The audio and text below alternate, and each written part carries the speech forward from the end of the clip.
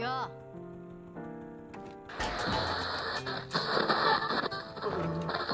Comes out from Jason Schreier. Pretty sure this guy's a journalist for fucking Bloomberg. He comes out and says, most Call of Duty games are developed in around 3 years, but Modern Warfare 2019 Part 3 was made in less than a year and a half, which helps explain the poor reviews. Employees worked nights and weekends to finish the game. He goes on to say, MW 2019 Part 3 was conceived to fill a gap in the Call of Duty release schedule. For several months, many developers believed it would be an expansion, but Activision insists that was never the case. Hey, come on, what do you want from us, okay? You put out a game, you can play it. DLC, not important. Full game, play it. Get your friends.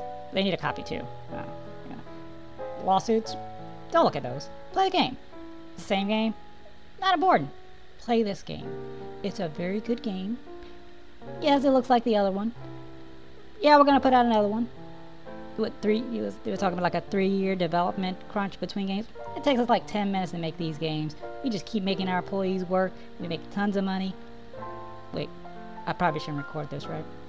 Fudge. Cut it. I think the problem with people like this is that they are so stupid that they have no idea how stupid they are. You see, if you're very, very stupid, how can you possibly realize that you're very, very stupid? You'd have to be relatively intelligent to realize how stupid you are.